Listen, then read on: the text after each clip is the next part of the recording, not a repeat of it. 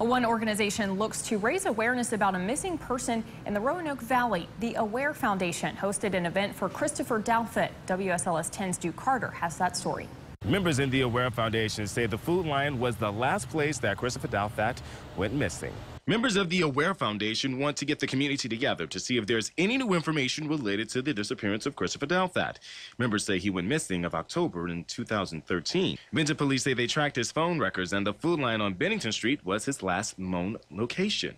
Christopher's mom, Mary, wants closure. I need answers. And I know whoever is out here, you know something, and you need to come forward. Because it's not fair for a family to have to go through this. We're not going to give up. That's not even in our vocabulary. We're going to continue this mission until this family has resolution.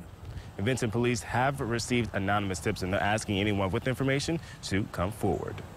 In Roanoke, Duke Carter, WSLS 10.